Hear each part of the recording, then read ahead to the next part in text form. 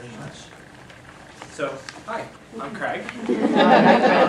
I've always been a storyteller, ever since I was really young. And to prove it, here I am at age 3, making my first illustration with him. Creativity was very valuable.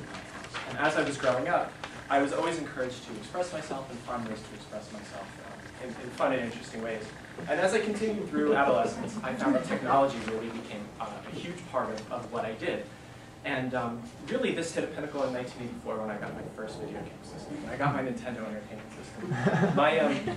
My friends were content with sitting around and playing Super Mario Bros. for 12 hours a day, but for me, this was really the most phenomenal storytelling application I had ever found. Not only could we find within an entertainment system like this the ability to combine sound and music and images and narrative, but we could also become part of it. And to me, I realized that I needed to be able to create these things. And within 2 years, I found that I actually was able to.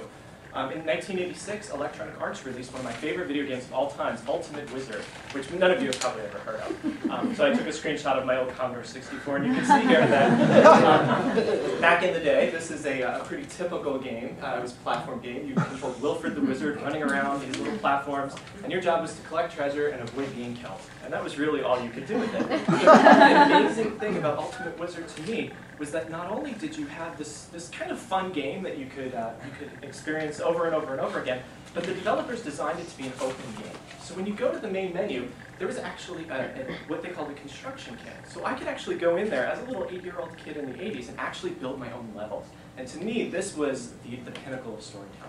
I actually started using this and started telling stories about my family, my friends, my pets, you name it. I would sit on my computer late up at night creating stories for people, and then the next day would call them over and would show them these wonderful little narratives that I had created. But if you were to ask me to do this in school, I probably would have looked something else. So to me, this was the medium in which I really have found myself. So fast forward 25 years from now, I work in the field of educational and instructional technologies, and my real focus is finding new and innovative ways that we can connect teachers and students using technology.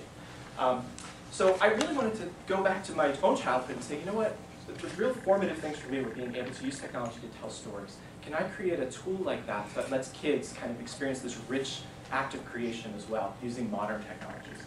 So I came up with this thing. It's called ZooBurst. This was actually my thesis project at NYU. I defended it back in May, and it's actually it's spun off to be a much larger thing than what it actually is now. Zoobers is a digital storytelling tool that lets anyone build their own 3D pop-up books. So rather than sitting here and just giving you the glossy, I'm actually going to show you. I know in these sorts of things, live demos are not always the best, but we're going to try. So this is actually ZooBurst right here. It's a web-based application. This is a little story I wrote today. Once upon a time in a land far, far away, ZooBurst lets kids arrange content within 3 dimensions. So you can use your mouse and rotate around and see your characters from multiple directions. Kids can place in narrative structures so they can have their characters actually speak. Here to slay the dragon and save the princess, and he would say, oh no, not this again. Characters can even contain audio.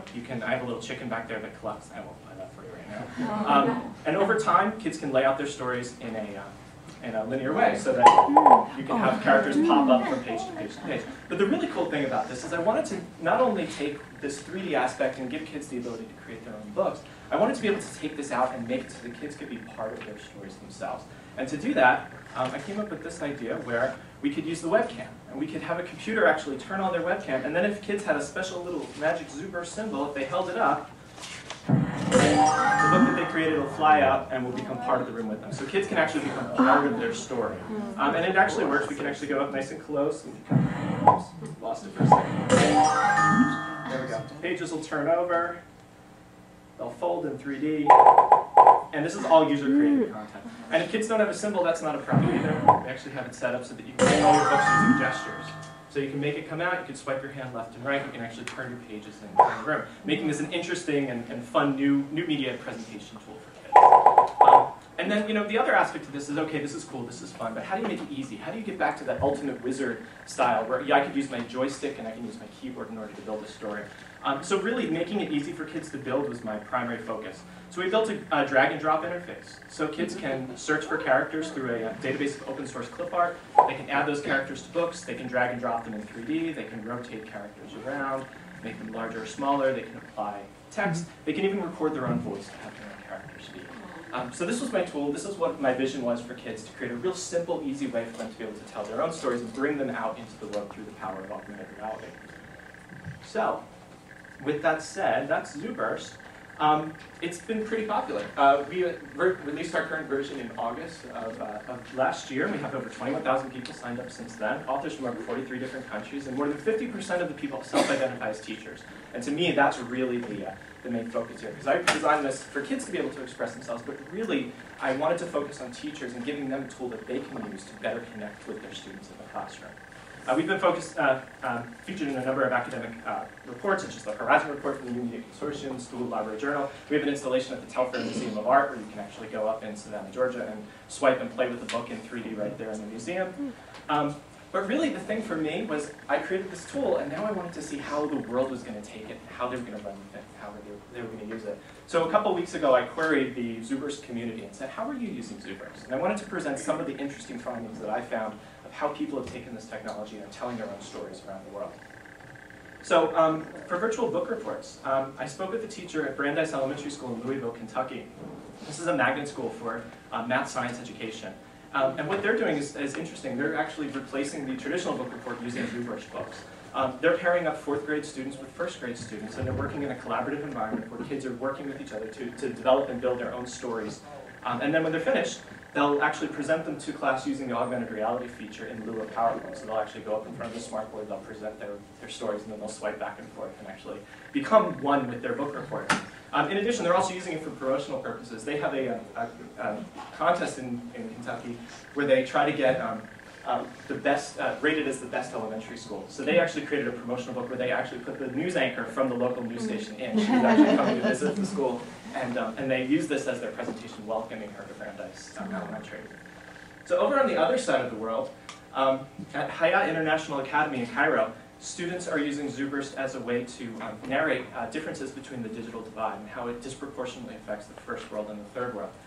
Students are using ZooBurst to construct their narratives outside of ZooBurst, then they're putting their content into the system, they're building their own books, and then they're sharing them on their own class website or blog, allowing students from multiple schools and multiple areas within Cairo to be able to speak back and forth and have an ongoing conversation about the digital divide. I've used ZooBurst in my own classes. I teach a class at the College of New Jersey for a group of kids with intellectual disabilities. And I teach a class on how to develop an electronic portfolio. And as part of this class, we decided we wanted to have a component of what your thoughts were for your future plans, what you were going to do when you graduated.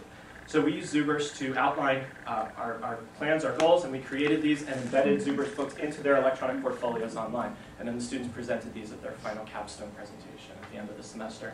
In addition, our Spanish department there is using this, where college kids are creating children's books in Spanish and narrating them using their newly acquired Spanish pronunciation skills, and creating these little children's books that kids can listen to outside of the ZooBurst framework.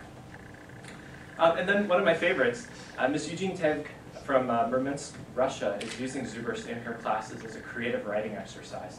She had her students construct novel, interesting stories. They created their ZooBurst books. They presented them using augmented reality. But it worked so well that she started up a small network of 53 schools across Russia. Those are all the ZooBurst sites in Russia. And they created a global storytelling project across Russia, narrating differences in nature, differences in architecture, differences in cultural sites around the country, and they're sharing these in a network of 3D pop-up books across the state, or across the country. So what's next? So we have a number of things that we're working on right now. Really, it's all about the community. It's really all about what people want to see and what teachers in the field are actually trying to do and what they want to do with their students. So some of the things we're working on are nonlinear storytelling, where kids can actually create choose-your-own-adventure type of scenarios where consequences actually play into the simulation that they're creating. Expanded community experiences. We find that commenting and having students be able to work with each other and provide feedback to one another is incredibly important, and we want to capitalize that. And we're also working on synchronous storytelling, so the two schools around the world who are geographically isolated can actually speak to one another in real time and tell stories to one another. So a school in China and a school in the United States can actually create a live Skype-like session with the 3D pop-up book in the middle where students can talk and communicate back and forth. But really the question mark there is, it's about what the world wants. Teachers will come back to us and say, we really want to do this, and then we'll go ahead and build it. It's a very grassroots effort, and we just want to make this as fun as possible for kids. So, thank you very much.